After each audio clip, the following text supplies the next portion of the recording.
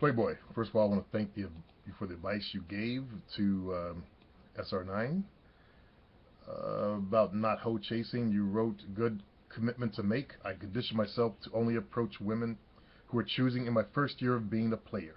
And it saved me a lot of rejection and problems subconsciously. There will be times when you get thirsty at the club or in the field, and you may wonder why you aren't getting signals. That shouldn't be a problem to wonder about. The girls in the club or whatever, they're not feeling you. They're probably looking at someone they think is better or hotter than you. They get focused up like little lemmings, and they're staring at the hot guys. You don't have the energy to attract them yet. All right. You'll go back on your commitment. I'm guilty of this. And that's what I wanted to ask you about. Since you know the truth, that running up in their faces gets you rejection, and they're not paying attention to you because they don't want you, why would you do that? I've been curious about that for a long time. I think I must have a quirk in my head, because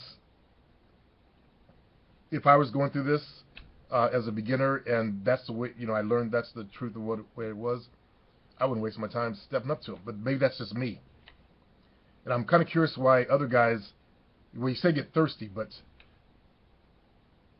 I don't know, maybe because of, I started in martial arts as a child, and that gave me a lot of good self-discipline. And I'm wondering if that's where I got the self-discipline from. Also, I woke up to the truth in the 9th grade, so when I learned the truth, it's the truth. I can't do anything about it. So I'm kind of curious as to how your mind works, to where you, 9 times out of 10 you meet rejection. Are you doing it because that one time out of 10 you might get something good? Is that why? You wrote that this is good because it reminds you the reason not to hoe chase. Be patient, don't force eye contact. Actually, I don't have a problem with forcing eye contact.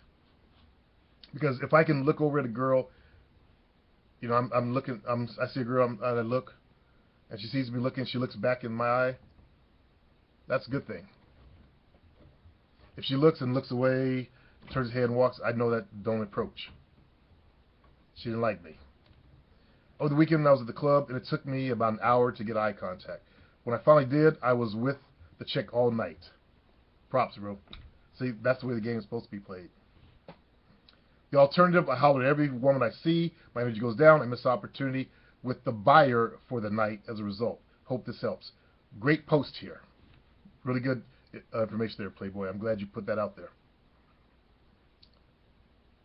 And I'm hoping that what I wanted to find out is that why you do it that that 1% time, or whatever you do it, because that's what SR9 will do.